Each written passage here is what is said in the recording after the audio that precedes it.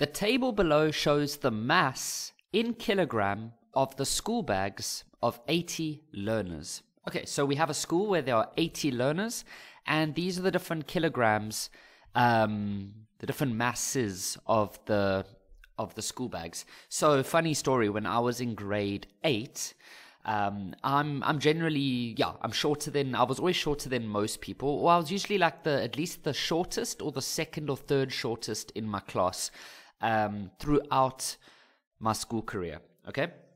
And that was usually when there were like 35 kids in my class. So I'm fairly short, okay? So like Kevin Hart type vibes. So shout out to you, Kevin. Me and Kevin are actually friends. I played golf with him the other day. Okay, that was a joke, but that would be pretty cool. So listen, I had this funny story where I got to this new school in grade 8. And I don't know what my parents were thinking, and I don't know what I was thinking, but my school bag was absolutely enormous. Like, it was huge. I think someone gave it to my parents, and I don't know why we decided that this would be a good idea to take it. But if you had to see that bag on me, I was this little grade 8, and it actually gave me a bit of social anxiety, or not. I wouldn't call it social anxiety, but I was anxious to. Whenever we had school, you know, when the bell rings, you have to walk from one classroom to another. That part gave me anxiety because I would have like these, I was grade 8, right? And I was tiny, and there would be like these grade 12s behind me, and they'd be like, bro, look at this guy's bag. It's so funny. And then they would like push on my bag and stuff. And I don't know why I just didn't have this thought of, dude, just tell your parents to get you a new bag. But I would rather like, I don't know what I was thinking, but like every day I'd get to school and I'd be like, oh, I got to change classes again. And it was so embarrassing for me. Like, this bag was really, really big. And it would like hang like below my like bum area. The bum's a funny word, or backside if you want to call it that. But it would like hang like below that. And yeah, I remember it was super traumatic. But I don't know why, thinking back now, I don't know why I just didn't ask to get a new bag. But anyways, so here we have...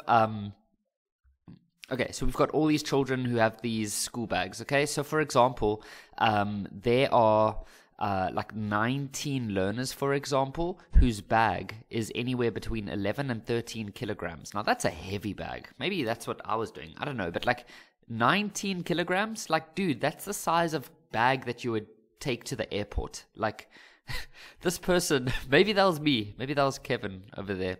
Little Kevin in grade 8. Probably like, I don't know how tall I was, but I think I weighed like, geez, I don't know. In grade 8, I probably weighed like 40. I don't know, I can't remember. I know in grade 7 I weighed 35, if that gives you any perspective. In grade 7, I remember they weighed us once and I was 35. So I don't know what I was in grade 8, but probably like 40. I'm not sure. But I was small. I was one of the shortest in my grade. But this question here says, write down the modal class. So the modal class is the class that has the most people. So if you look at the 9 to 11 kilogram bags, there are 21 learners. So that is the modal class. So we'll say it's the 9 to 11 category. So you just write it exactly. Oh, and I see they've got that over there. So as they have it there. This question says, complete the cumulative frequency in the answer book. Okay, so I went to the answer book and I just got the cumulative frequency table over here. So cumulative frequency is easy. So you start with the first one, so that's 6. Then what you do is you think about, okay, if there's 6 people here and 18 people over here, then how many people would you count all together up to this point? Well, that would be 24. Right? Because I said 6 plus 18, and now we're going to say, okay, 24, and then there's another 21 people, so that's going to be 45, and then there's another 19 people over here, so that's going to be 64, then there's 11 people, so that's 75, then there's another 4 people, that's 79, and then there's another 1 person, and so that's 80. And that makes sense, because in the beginning, in the first question, they did tell us there are 80 learners. Okay. This question says, draw a cumulative frequency or an ogive for the given data on the grid provided in the answer book. Okay, so we already had these values. Let's just go fill them in again. 624, 45, 64, 75, 79, and 80. So remember, when you do an ogive, listen carefully, guys. It starts at this number, okay? So it starts at that number, and then you use these numbers for the rest. And then you use the cumulative frequencies over here. Because you see it says here cumulative frequency, and you see over here it says mass, but just remember to use this mass. But you start it at the 5. So you're not going to start it at the 0. You start it at whatever that number is. Okay, so we put a little dot there. Now we go to 7. Okay, so 7 goes with 6. So 7 on the x-axis, and then 6 on the y-axis. So that's going to be there. Okay, then we're going to do 9 and 24. So 9 on the x-axis and then 24 on the y-axis. That'll be there. And then 11 and 45. So that'll be like that. And then 13 and 64. Okay, so let's quickly take that away now. 13 and 64. So 13 on the x-axis. And then 64 on the y. 15 and then 75. And then 17 and 79. And then 19 and 80. Okay, so 19 and 80 over there. Okay, then we're going to try to draw a line through a nice curve through all of that. And there we have it. Okay, now we have another question down here at the bottom. It says, use the graph to determine the median mass for the starters. You're not going to use this. You're going to use the graph to determine the median. Now, how does median normally work? Well, if I gave you like a whole bunch of values like this,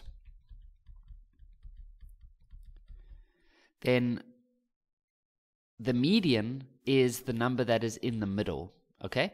So you got to think about this really carefully. How would you find the median though? Like let's say there were a lot of, okay, well obviously you could see that the median is 11, right? But that's just because we have a little bit of numbers to choose from. But what's important is that there's this formula that you can use to find the median, which is n plus 1 divided by 2, right? So you got to think about this carefully. Where does this n come from? What would I have used as that n value? Well, you would have used 1, 2, 3, 4, 5, 6, 7. So you would have said 7 plus 1 over 2. Okay? So where did that 7 come from? Well, 7 is the number of items that we have. So you got to think about how many items do we have? Are we going to say 7 or 13? No, these are the masses of the bags. We have 80 items or 80 learners, so there are 80 school bags. So that is where you're going to do this.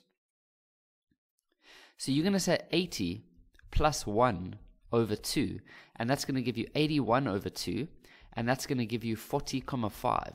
So you're going to go to a cumulative frequency value of 40,5. So you're not going to go on this axis, you're going to go on this axis. It's really important that you think about that. So you're going to go at about 40, okay, or just above 40, and you're going to read it off there, and then you're going to go down. So you're going to go down, down, down, down, down, down, down, down. And so that's between 10 and it's between 11. So that's going to be 10,5 kilograms. 10,5 kilograms. Now, of course, in the test, you might get that a little bit off. So on the memo, they will allow you to get the following answers. All right, soldiers, so I went to the battlefield to go see what I could find for you, but to be honest, the only answer they actually wanted was 10,5. So, yeah, normally they give you a range of answers that you're allowed, but this one was just 10,5. And make sure you understand what I said over here about knowing what is your value of n, okay? N is the number of items. It's not these numbers here. It's the number of items. So you count 1, 2, 3, 4, 5, 6, 7. That's how you calculate n, okay? It's got nothing to do with what these numbers actually are. So like you don't say, oh, 8 or anything like that. Okay, let's move on. So this question says that the international guideline for now this is something my parents should have read when I was in grade 8. The international guideline for the mass of a school bag is that it should not exceed 10% of a learner's body mass. First question says, calculate the mean of the school bags. Now, how do you calculate the mean from a table? Well, remember, from like we probably started learning this in grade 10, is to calculate the average, you've got to think about it like this. There are 6 learners over there, and some of them, they have a mass anywhere between 5 and 7. So what you do is you take the middle number, okay? So 6 kilograms, that's how heavy the bag is. But how many learners are there with a 6 kilogram bag? There are 6 of them. So you could imagine that we would have said 6, 6, 6, 6, 6, 6.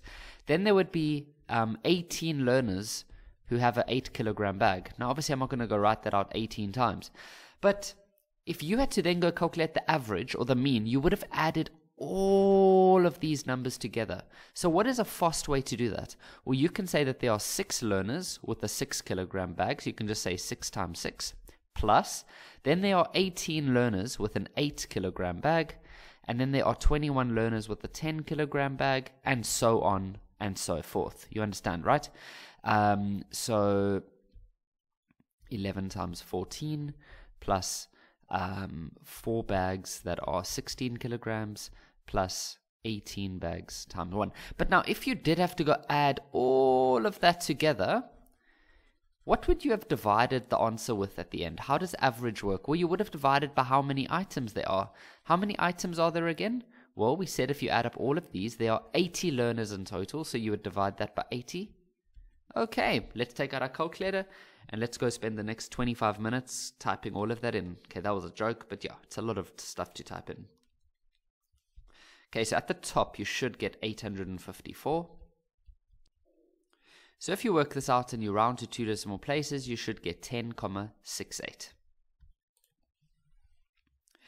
This question says that the mean mass of this learners was found to be 80 kilograms. Okay, so there's 80 learners.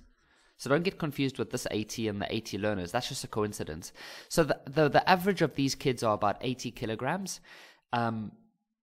So on average, are their school bags satisfying the international guideline? Well, what we need to do is work out what, out of the person's average weight, or mass, sorry, for those of you that do physics, you know mass and weight is different, right? So I just made a critical error there. Okay, but that's not important right now, Kevin. We're doing maths, bro. Okay, so most learners are 80 kilograms, but the average bag mass is 10,68.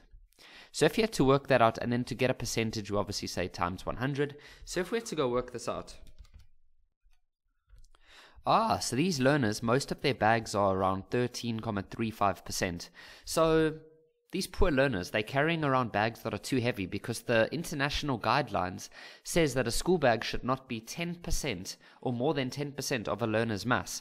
But these bags are on average 13.35% of a learner's mass. And so on average, are the school bags satisfying? So we'll say no, the school bags are not satisfying.